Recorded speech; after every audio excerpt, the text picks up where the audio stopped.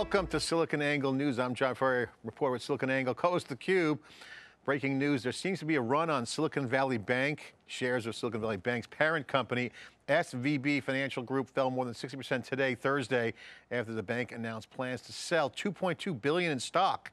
The stock sale comes after the bank experienced losses in its security portfolio and expects continued higher interest rates and cash burn from clients.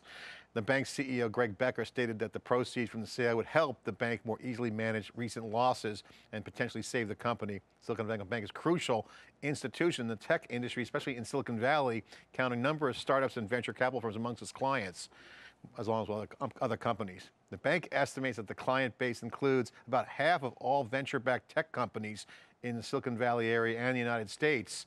So this is going to be an interesting story, as the bank recently sold large shares of bonds. This closed at $1.8 billion after the tax loss on that sale. The bank still holds about $91 billion of held to maturity securities. A lot of VCs are telling their companies to get their money out of the bank. This is a crisis for Silicon Valley and Silicon Valley Bank. This is theCUBE host John Furrier reporting for SiliconANGLE News. Thanks for watching.